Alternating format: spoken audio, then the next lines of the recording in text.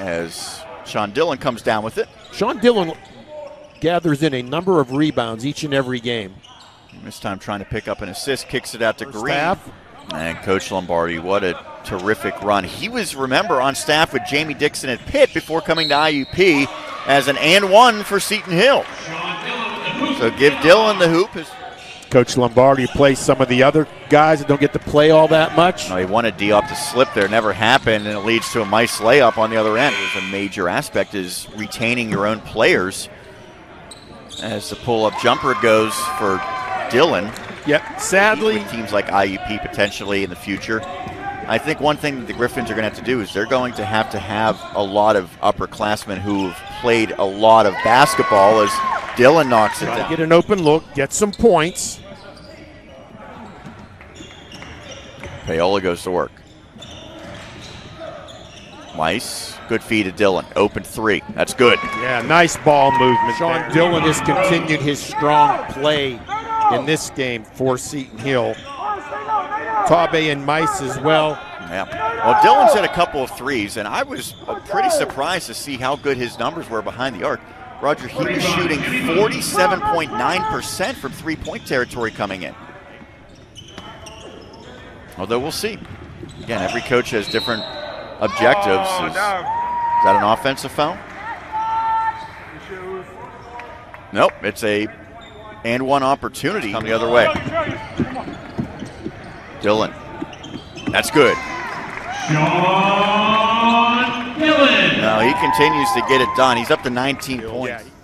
And I think that Sean Dillon and Jalen Stewart certainly did that this evening. And, you know, like I said, the future is somewhat bright. Dillon is a sophomore. Stewart is a freshman. When I talked to Kendrick Saunders before, he said one of the keys is containing Simpson, that meaning Jaron Simpson, the Cathedral Prep product who averages 15.2, as an and one opportunity for Jimmy Moon.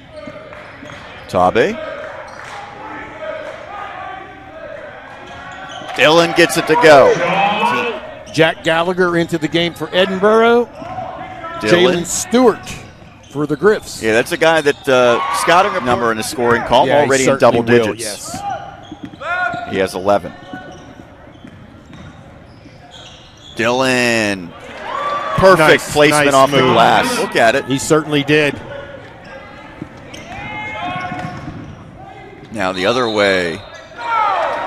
And an offensive foul. Good defense by Seton Hill to draw the charge as we'll head to Tabe again. This time dishes skip pass to Dillon. It's good. A three-pointer and a timeout taken immediately. Ryan Dillon's first field goal was Dillon last time. That came in a loss. And Dillon gets a steal. And he's fouled as he goes down. Seton Hill captures its second victory of the season, 84-76, knocking off Edinburgh. We're now joined by one of the biggest components in the come-from-behind win, Sean Dillon, as he helps Seton Hill get the second conference win. I know every win is important, but to knock off a team that, quite frankly, you probably matched up fairly well with talent-wise, how important was it that you guys were able to win this one here at home?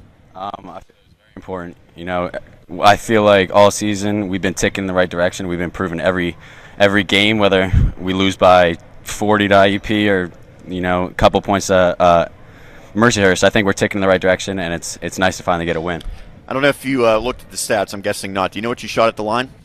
I do not. I know. I don't think I missed, but I don't 12 know. of 12. Yeah. And so really, between you and Tabe, you combined to go 22 of 27 at the line. Just an incredible job closing this one out. How important is it that your team was able to do everything necessary in the final few minutes to win this one? I feel like the reason we won is because we learned how to close out the game. You know, early in the season we'd be in these types of positions where we didn't know how to close it out, and finally we put it all together and we closed it out. So big time. I think the future is somewhat bright. Absolutely. For Seton Hill. No seniors on this roster.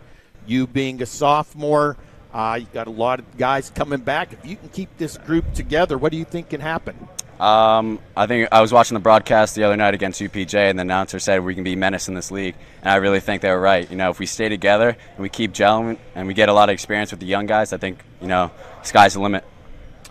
So it seems like guys scoring 30 points has become a regular thing for Yeah. Seton Hill. You had 30 in the loss, and now Tabe goes off tonight for 32 points. When he's locked in like that, I know that often you're distributing to whoever's the right option, whoever's open, but is it kind of a situation where everyone just knows we need to get him the ball and let him go to work? Yeah, I mean, if you look at him, he looks like he could play, corner in the NFL today. So if he's locked in like that, I really don't think anyone can stop him. So I know that this is your sophomore year, but it's your first season really playing, obviously, with last year being canceled. How have you and some of the other players around the same age, ones who are playing for the first time at this level, kind of handled the low points and make sure that you keep the right focus? I mean, all the young guys, we played high-level basketball in high school, and Coach always says we're, 15, 16 games in, so we're not freshmen anymore. So we know what to expect in this tough league, and I think we're only going to get better. Favorite part of being here at Seton Hill? My teammates. Awesome. Thank you so much. Congratulations on the victory. Thank you. Appreciate That's it. Sean Dillon, who scores 22 points in the victory, including 12 of 12 at the stripe.